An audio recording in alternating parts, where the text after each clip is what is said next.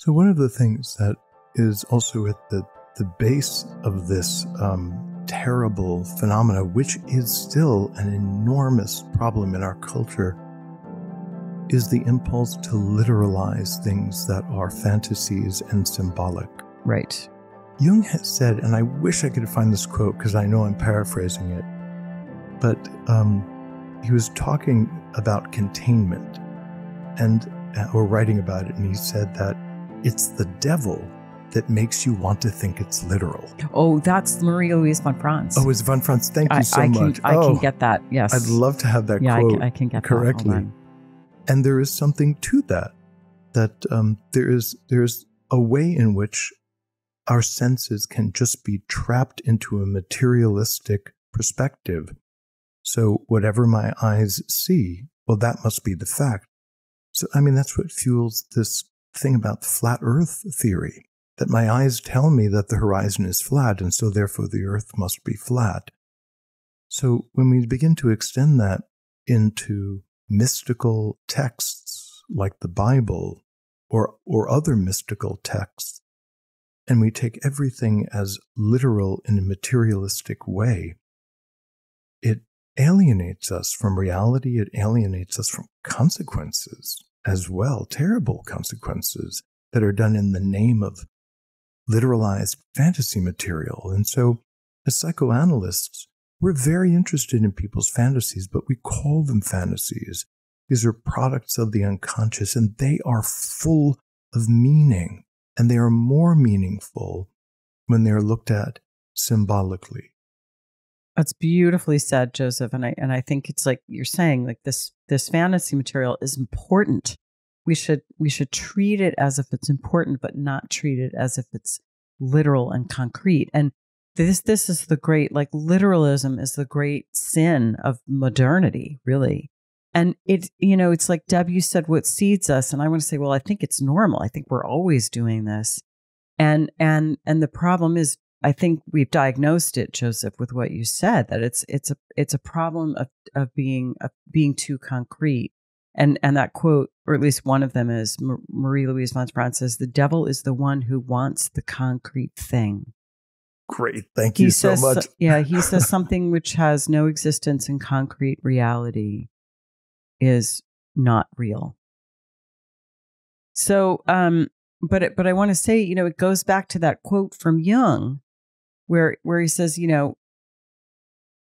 we think we've gotten rid of our prejudices and our being superstitious by not believing in the gods anymore, but instead, in fact, they've actually gotten more concrete, and that creates a problem. So if we could relate to any of this stuff as fantasy material, as you're saying, Joseph, then we wouldn't be caught in this. So I think that is a big part of it, is the lack of ability to think symbolically or psychologically, and to take these things as literal. And to also take our feelings as a given. If I feel something this strongly, then it must be real. Yes. And I think that gives rise to all kinds of things about, at that point during what was then termed the Satanic Panic, people were saying you have to believe the children.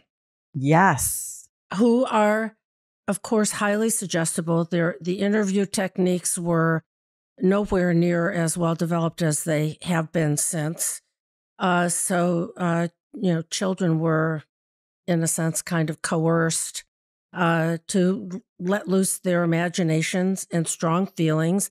And that was, quote, evidence, unquote, of then it must be real.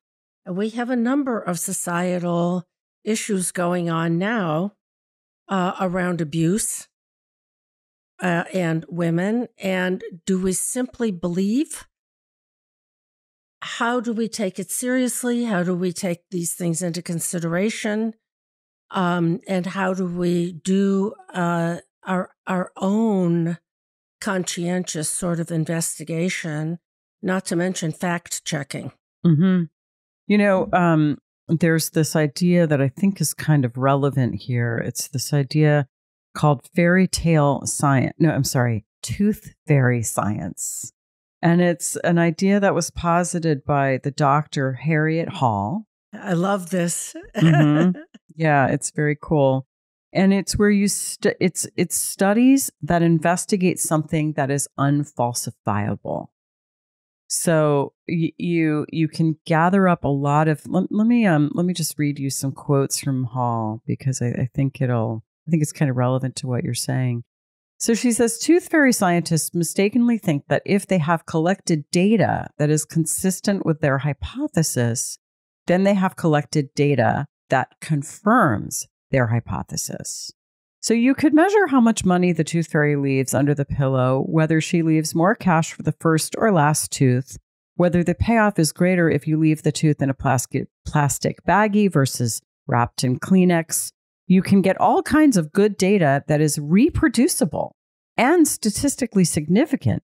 Yes, you have learned something, but you haven't learned what you think you've learned because you haven't bothered to establish whether the tooth fairy really exists. And it seems to me that something like that was at play in this, where you've got this book, Michelle Remembers. You take it as fact, and then you start designing public programs to train people how to ferret out this abuse or how to respond to it. You sort of, it begs the question. You just made an assumption. And this happened at the very highest levels. I mean, Janet Reno was involved in prosecuting one of these cases.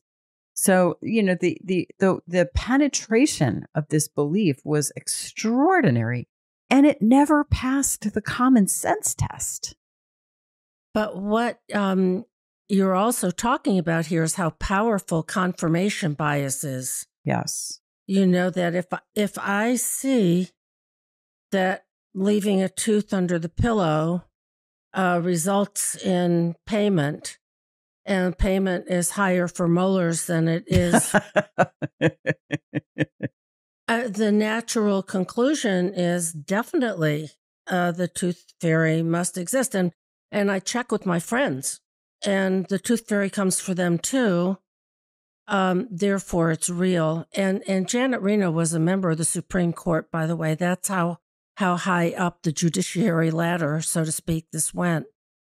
But that we cherry pick things that fit our internal theory, our bias, our wish to believe something.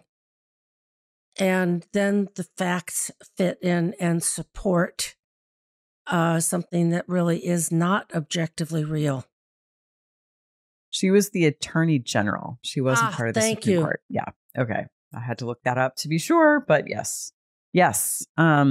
Absolutely. We start with the assumption, and then we proceed from there rather than really kind of doing our due diligence. But we're all susceptible to this.